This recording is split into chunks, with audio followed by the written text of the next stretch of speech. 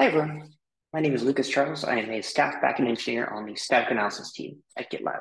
And today we're doing a quick demo of the new auto resolve feature for static analysis findings in GitLab 1510. Let's go ahead and kick off a quick demo then. Now, if we look at the release notes that came out today for our 1510 release, you can see this item for automatically resolving SAST findings when rules are disabled.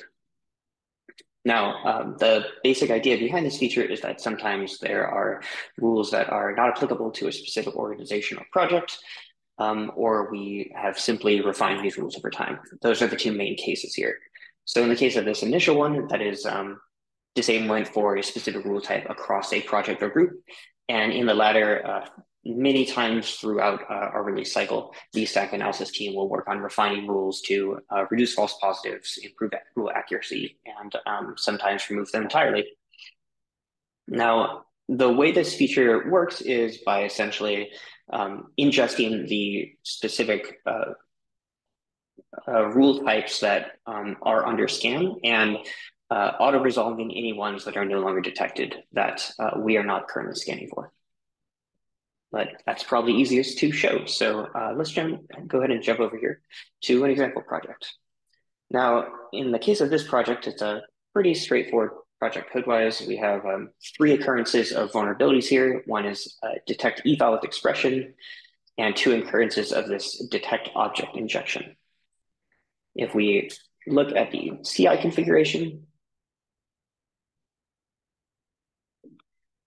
you can see that it's enabled to run SAST. And we also have our static analysis custom rule set enabled here, which we'll get back to in a second. If you actually look at the custom rule set configuration, there's 2 things that are going on in here. One, we are overriding SemGrep's default rules with a local configuration, which really only has those 2 rules enabled for simplicity. And we are also overriding the severity of this specific rule, detect object injection.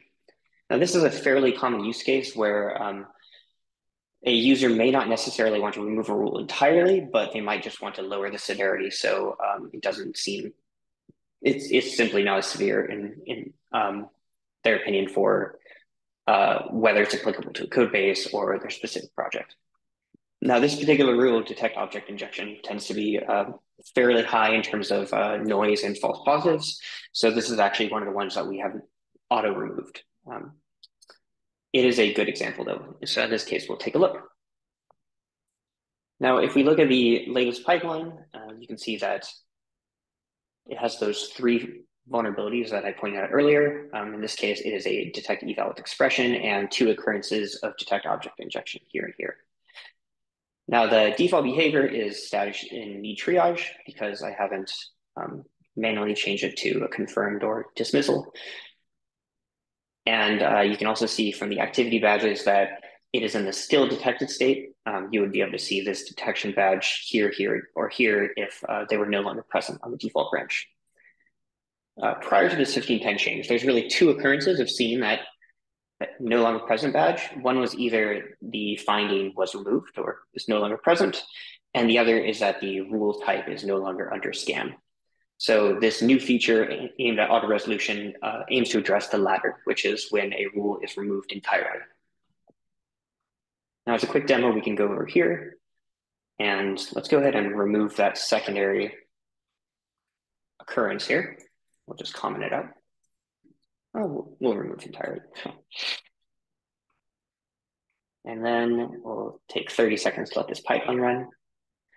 As soon as this job finishes, what we're expecting to happen is one of those 2 detect object injection findings will have that special badge on it. That means it's no longer detected, which is to be expected.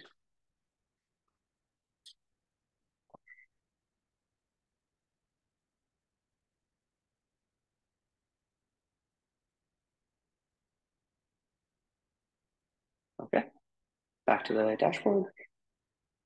We now see this badge here because this finding was deleted. It still requires a manual triage step for us to set that to resolve and recognize that it's mitigated. But for now, we're just going to leave it in the default state. So all of our findings are still untriaged. Now, if we go back to our custom rule set configuration here, what we're actually going to do instead is we're going to want to remove this rule entirely instead of just disabling it. So the process for that is we can essentially ignore this override if it's no longer present because we are actually going to remove it from the YAML configuration itself. So let's go over to our rules here,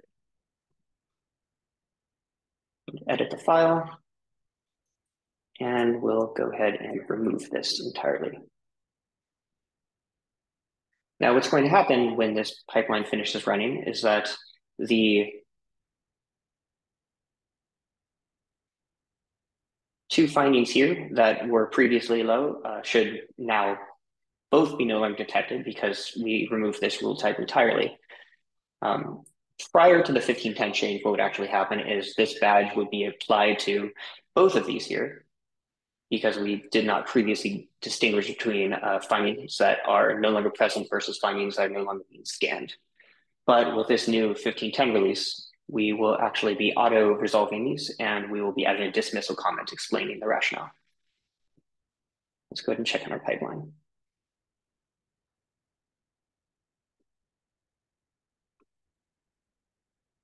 Okay, so it looks like our pipeline finished. Now the process for auto resolution takes a second as that needs to finish for the resolution comments to apply. So we'll just go ahead and give this a minute before we visit our vulnerability dashboard.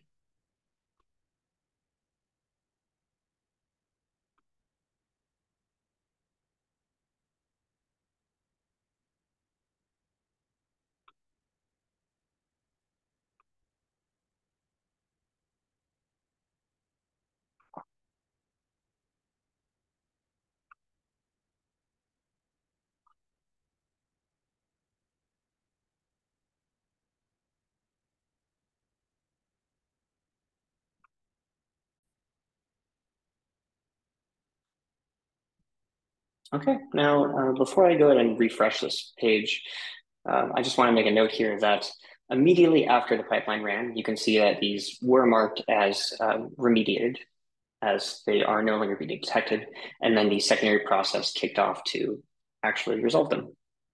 Go ahead and refresh now, and we now see that only the tech eval with expression is still in the need triage state. If we set to all statuses, we can see that these are both marked as resolved.